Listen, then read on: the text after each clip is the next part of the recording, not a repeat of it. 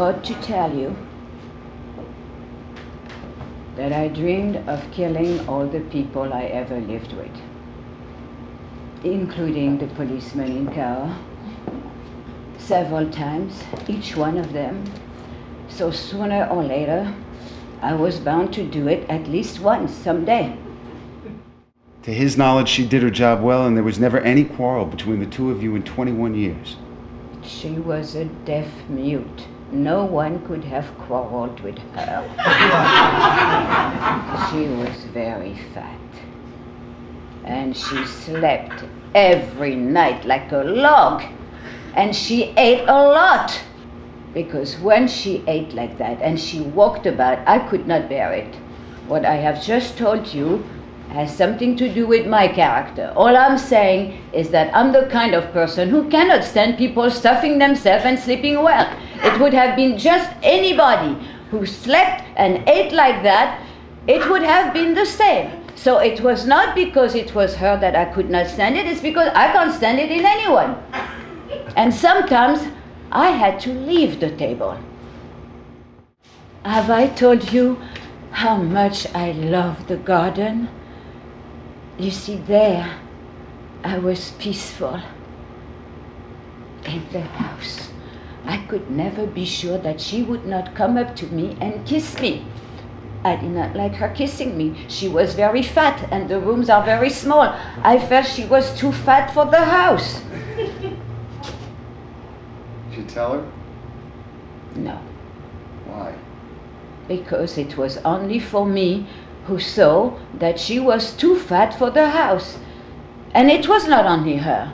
My husband used to be as thin as a beanpole, and I thought, he's too tall for the house. And sometimes I had to go out in the garden not to see his head bouncing off the ceiling.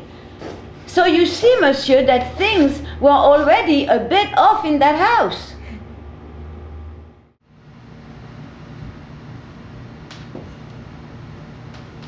But once, I was 25, and I was loved by this magnificent man. And I used to believe in God then. And I would go to Mass every day. And he was living with another woman, so because of that, I would not have anything to do with him. But he left her. And we were madly in love with each other for 2 years. Madly. It was he who separated me from God. After God, I saw everything only through him. He was the only one I listened to. And he was everything to me. And then one day, God was not there anymore. Only him. Only him. And one day, he lied.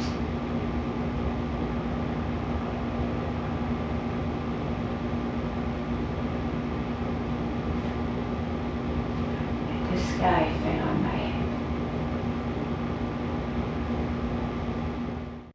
What would you say if I told you that they're going to put me in a mental hospital in Versailles? I'd say you're right.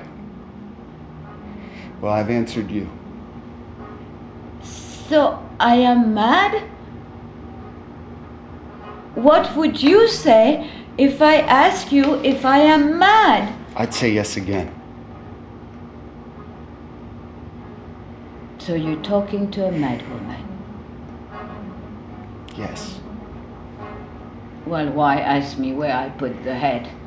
Maybe I don't remember where I put it. I've forgotten the exact spot. Just a vague indication, a word. Forest, bank. Why? To say it. To you? Yes. As a souvenir? Yes. No! You hear? But there are lots of things that I haven't told you. Would you like to know what they are? No. Well, that's too bad. If I had been able to tell you where the head is, would you go on talking to me? No.